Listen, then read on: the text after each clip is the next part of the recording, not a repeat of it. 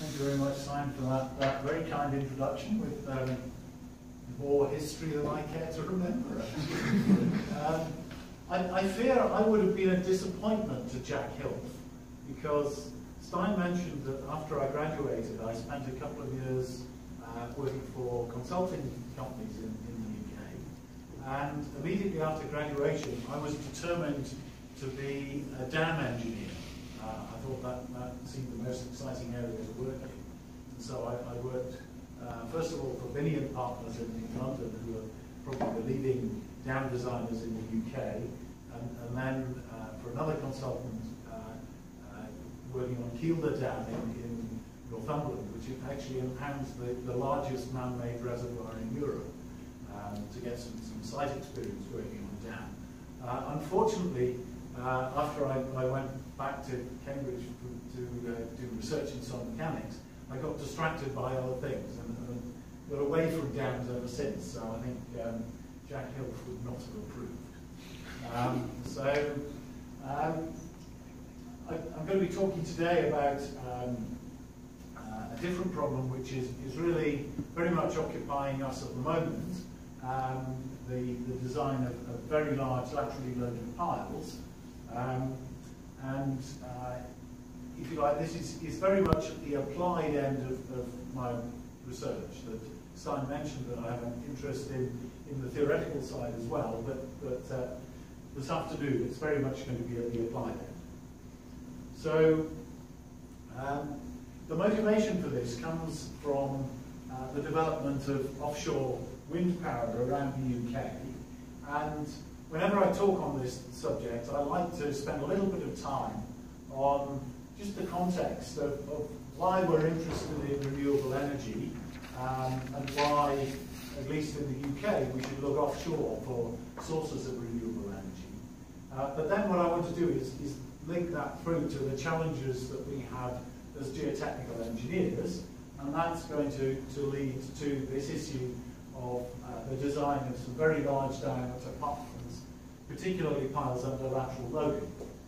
And the project that I'm going to spend most of my time this afternoon talking about is a project called the PISA project, which was completed a couple of years ago, but the writing up phase of that project is still in progress. And then at the end of the talk, I'll just give a little bit of an indication of some of the future directions that we're going in this particular topic. But first of all, why are we interested in this at all? Why renewable energy?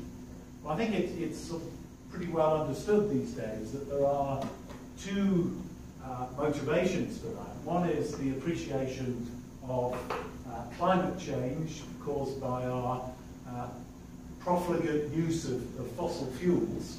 But there is another quite different issue, which is diversifying our energy supply to essentially make it more secure. And what are the various solutions to those twin problems? And there are really, I think, only three solutions. One is to use less energy, if we can achieve something in the way of demand reduction. And the other two are either nuclear power or renewables, or probably both. I've got nothing whatsoever against nuclear power. It seems a good idea to me. My personal interest happens to be in renewables, and that's why I'll be talking more about that this afternoon. But just to get our facts right about these issues, this is the principal source of data relating to the whole issue of climate change. You may be familiar with this. It's probably the most important graph in scientific history. It's certainly, in my view, the most infamous graph in scientific history. It shows the increase of atmospheric CO2 over the last 50 or so years. The monitoring station in Hawaii, and you can see that when they started monitoring, the levels of atmospheric CO2 were about 320 parts per million by volume, and now it's over 400. In fact, 2014 was the first monthly average over 400. For some reason, we seem to be missing the very bottom of the slides here. It did flag up the fact. Yeah, I just wonder if it might be worth making the bar at the bottom of the picture disappear. One or two slides may get cut a little through.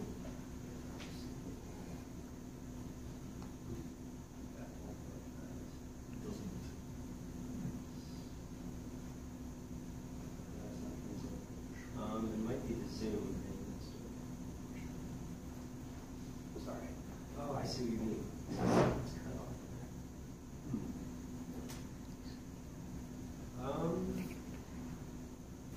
Okay. Let's say it. Not to worry. Let's not worry. Okay.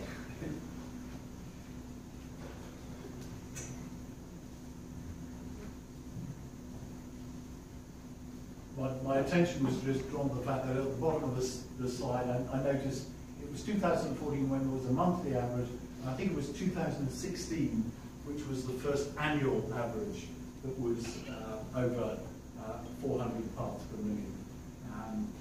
Now, as engineers, we maybe should be as worried not by the absolute levels, but by the changes in CO2. Now it's not wanting to change slides.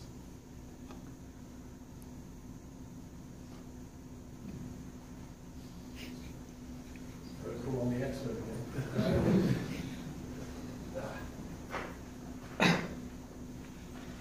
It's not listening to listening.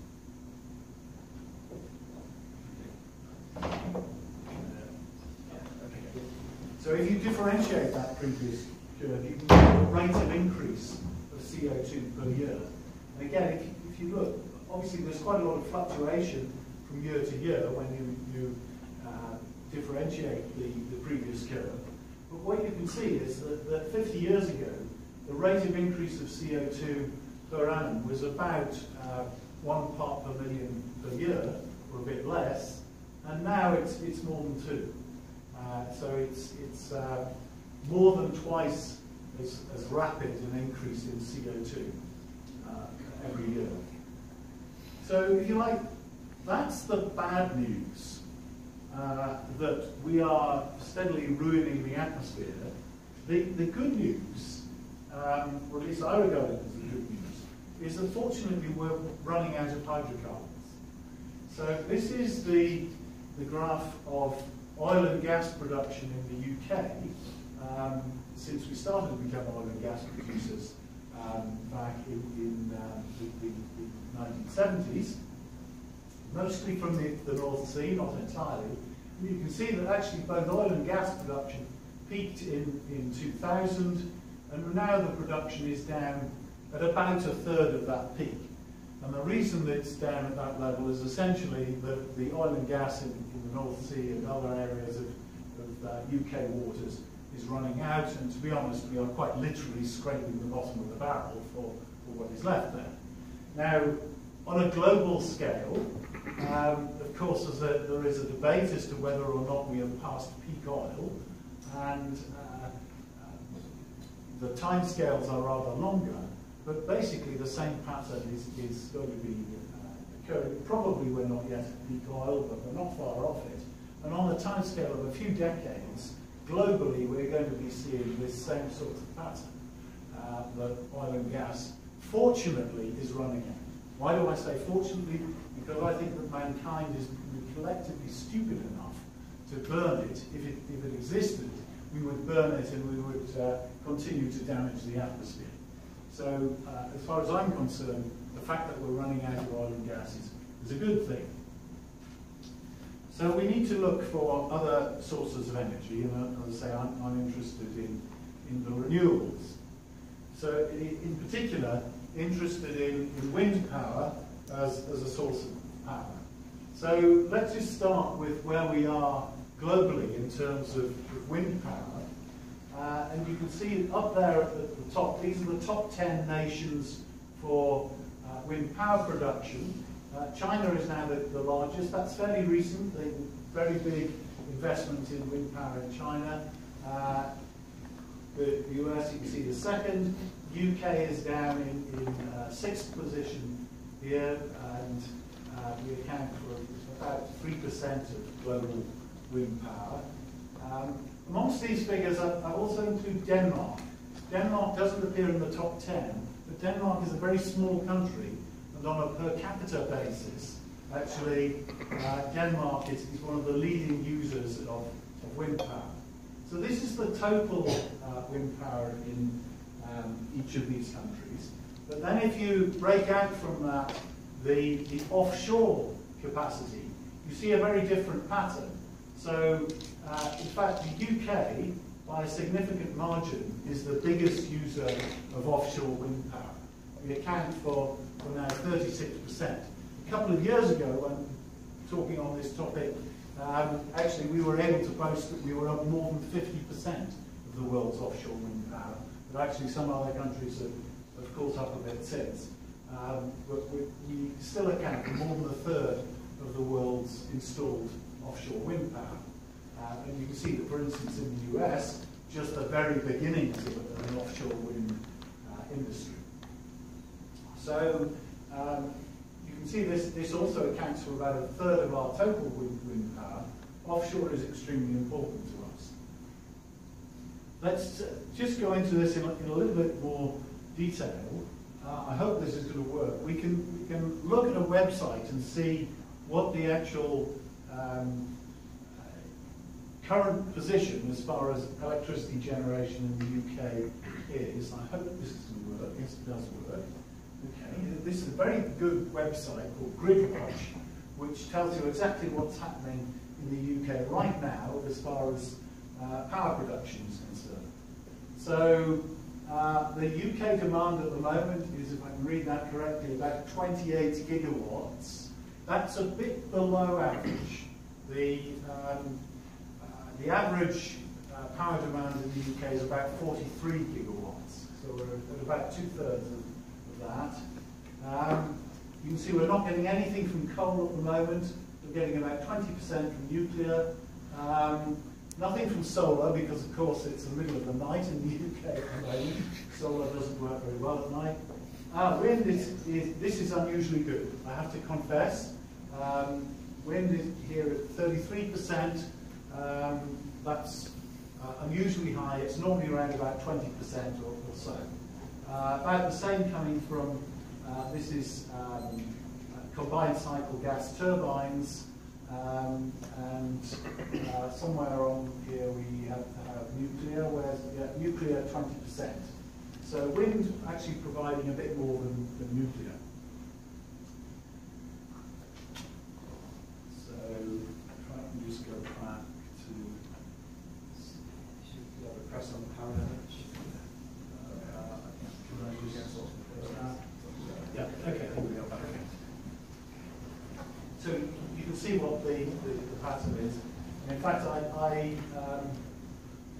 this is the pattern in a typical day. It says yesterday, actually I downloaded this about a week ago. So this was the mix of power sources that we had about a week ago. So wind here you can see is the green bit here. It was a fairly windy day. Typically through the day we were getting about 20 to 30%. It was quite a sunny day, so you can see we've got a bit of solar power in the middle of the day. Along the bottom, the grey bit is nuclear. Nuclear power stations provide base load power, so that's pretty well constant all the way through the day. The largest source for us at the moment is still combined cycle gas turbines, and then there are some smaller sources at the top. It's quite an interesting little one here. You might just be able to see this little green sliver here. And these are some pumped storage systems that we have in the UK, where when there's surplus power, you pump water uphill, and then when you need extra power, you let the water come downhill again. And effectively, that's used just to knock the peaks off the main demand. And the largest peak each day occurs in the early evening, essentially when everybody comes home from work and puts the kettle on and makes a cup of tea, etc. And that's what the pump storage systems do. So what you can see is that wind is now a pretty important component of our power mix. What I hope you can also see is that we could easily double this amount that we get from wind, and what that would do would be offset the combined cycle gas turbine generation. In other words, it would directly offset our carbon use, and that's the real motivation for this work. So, why offshore wind? This is a map of the UK with the shading indicating the wind speed, average wind speed around the UK. The green is lower wind speeds. As you go through yellow and orange, you get to higher wind speeds. I think it's pretty obvious that the further you go from the coastline, the higher the velocities you get. And the higher the wind speed, the more use it is for wind power. It's a little bit more complicated than that. There's a second advantage of going further offshore in that the wind blows more steadily over water than it does over land, and so it's more suitable for power generation. So there's a very strong motivation to site wind turbines further offshore, get the higher wind speed and the steadier winds. The disadvantage of going further offshore is mainly the fact that you then have longer cable lengths from the offshore site to the shore, and of course typically the water gets deeper. On the right hand side, this is a map of the bathymetry, the water depth, and what you can see is that, for instance, in the middle of the North Sea, in a region where there's quite high velocities, there's actually some quite shallow water. This is an area called the Dogger Bank, and so that's a very attractive area for developing for wind power. You've got a combination of high wind speed, but actually not too deep water. So that's one of the target areas that we have for the future. So what sort of devices are we now putting out there? This is just a test installation of a 7 megawatt turbine, actually only about 50 metres from the shore. This is of Scotland. It's a 7 megawatt device. The diameter of the rotor is the device is called a 171. That's the diameter of the rotor in meters.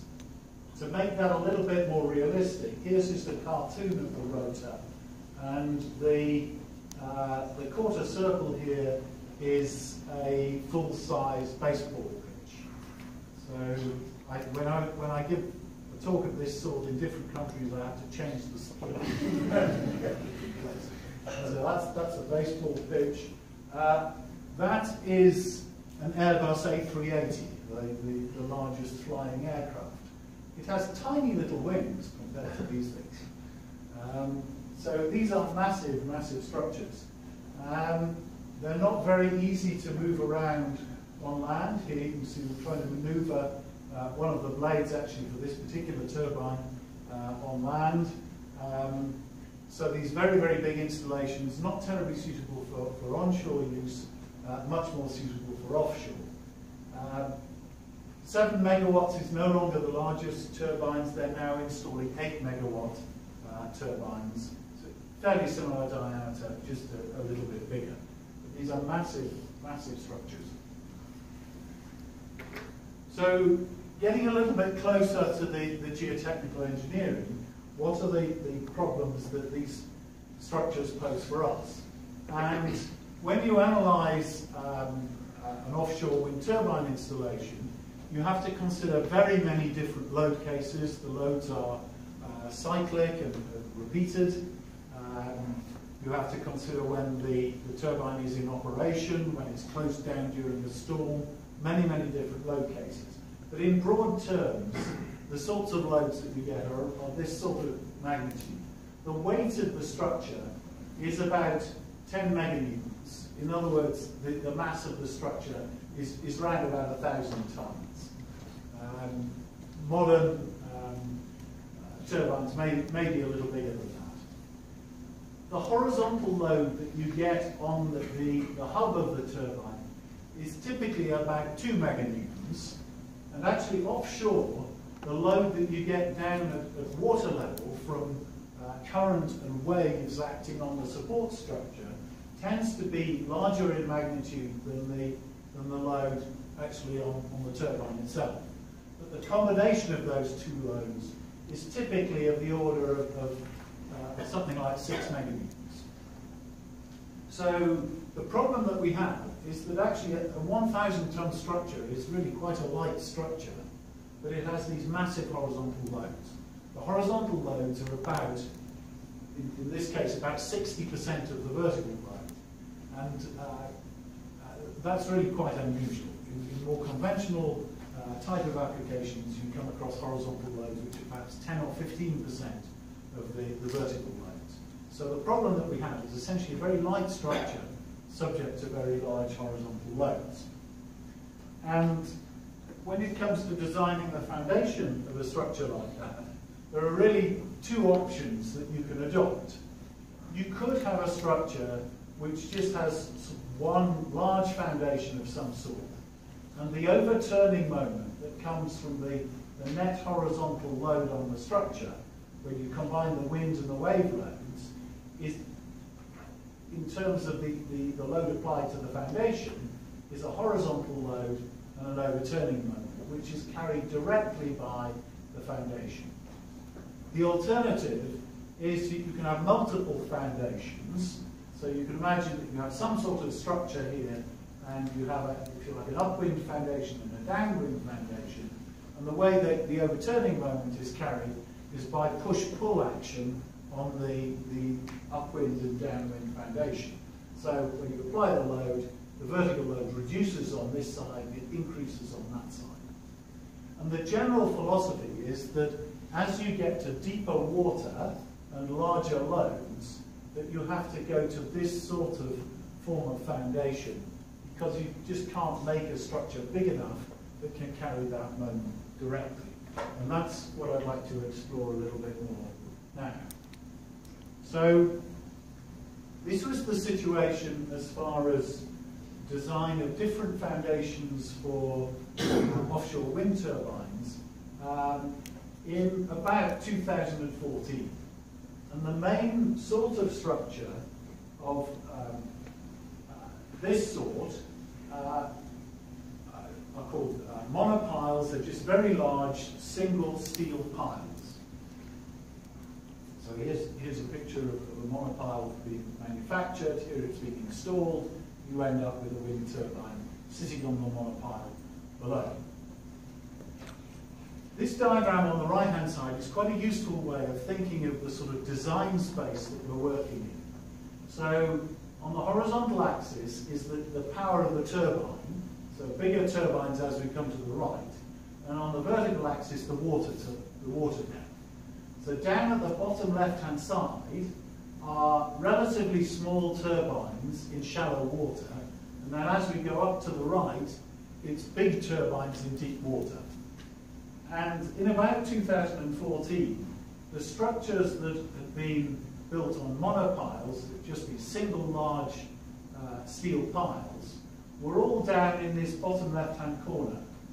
And the circles are the cases where the structure had to be a more complicated structure, typically a jacket structure, which, if you like, is like a miniature oil rig, a typical lattice work structure that will carry the wind turbine. The problem with the jacket structures is that each of these structures is much more expensive than the monopiles. Now, eventually we might get to sufficiently deep water that we have to move to floating structures, but at the moment they're right in their infancy. That was the situation in 2014. If we just move forward now to 2017, the use of the monopiles, these additional triangles, the yellow ones, are all the cases that were built between 2014 and 2017. And what you can see is that the monopiles are pushed right out into this area where we thought we were going to have to go to more complicated, more expensive structures. So what's been going on? How have we managed to continue using monopiles, cheap monopiles, for these more difficult structures, either bigger structures and deeper water? And the answer is that the monopiles have now reached sizes that have previously been thought to be not possible to achieve, and the design methods have improved, and that's what I want to talk about now. So these things are absolutely massive. So here's one of the monopiles for a recent installation. Here you can see the person standing next to it. The diameter across here is about 8 meters. The length of this in the seabed about 35 meters. Huge steel structures. The wall thickness is about 80 to 100 millimeters. Really quite a complex design problem. You can see the way they are manufactured is that you make a series of rings. In fact, here's some of the rings in the background here. And then they are welded together on these seams. So each of these rings can actually be a different thickness. And there is so much steel in a monopile that it's worth going to the detailed design that each of these can be actually designed at a different thickness to suit the precise soil conditions and the fatigue requirements on the structure. So the design of these structures is really getting quite sophisticated now. And what we want to do is make the designs as efficient as possible. So this led to a major project that I was involved in, which was called the PISA project. That stands for the Pile Soil Analysis Project. And it was a very complex, very large operation. The sponsors are listed up here at the top. It was coordinated by a company called Dong Energy, which is now called Ørsted. There were several universities involved in delivering the research, assisted by various consultants and testing contractors. A very large, very complex, collaborative project. So, if you like, this is the right time for me to acknowledge the other people who were involved in the project. In particular, the sponsors of the project. It was led essentially by the Carbon Trust, which is an organisation in the UK for promoting renewable energy techniques. Technically, it was led by Dong Energy and a whole series of other companies that are involved in the offshore wind industry. And then the research was delivered by what was called the Academic Research Group, which involved 3 universities, ourselves at Oxford, Imperial College and University College Dublin. And in particular, I really must acknowledge the contribution of my colleague Byron Byrne, who coordinated the whole project. So he led and coordinated all the academic work in the project. Now, what were we trying to solve? What was the problem that we were trying to address with this project? Here's a cartoon of the way you design an offshore wind turbine. To a first approximation, you've got a fairly heavy turbine up at the top of a rather flexible steel column, and then the bottom of the column is supported by the monopile, which we idealize for design purposes using conventional design methods, which are called PY methods, which no doubt quite a lot of you will have come across. You imagine a series of soil springs supporting the side of the monopile. And there are well-established methods used by the industry to model the nonlinear behavior of the soil using what are called PY springs. And this is just the formulation of one of the curves that you can get from one of the standards. You get a standard curve which tells you what the resistance will be on the side of the pile. And that's how these large piles are currently designed. Now, on the right, here are a series of measurements that were made of the natural frequency of some real turbines that had been designed using these methods. And what is plotted here is the difference between the measured natural frequency of this structure and what was expected. And it's found that typically they have a higher natural frequency than was expected from the design. Now, effectively, the whole of the bit above the ground is extremely well understood. You can't explain this discrepancy from what's happening above ground. The only explanation that there can be is that the interpretation of how the ground is behaving must be incorrect. And the higher natural frequency is indicative of a stiffer system. And so it must mean that the ground is actually stiffer than expected.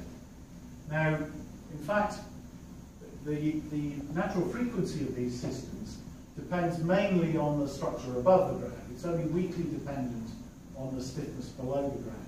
And the only way of explaining this 6 or 7% difference in natural frequency between what's expected and what's measured is that the ground must be offering about 3 times the stiffness that was expected. In other words, these curves seem to be underestimating the stiffness by a factor of about 3. And if they're underestimating the stiffness, maybe they're also underestimating the strength. And so the motivation of all the companies to support this work was to try and get better estimates of the resistance from the ground in the hope that it would prove that the ground could actually offer higher stiffness and higher strength, and then you could get to more efficient designs. So, how did we go about doing that?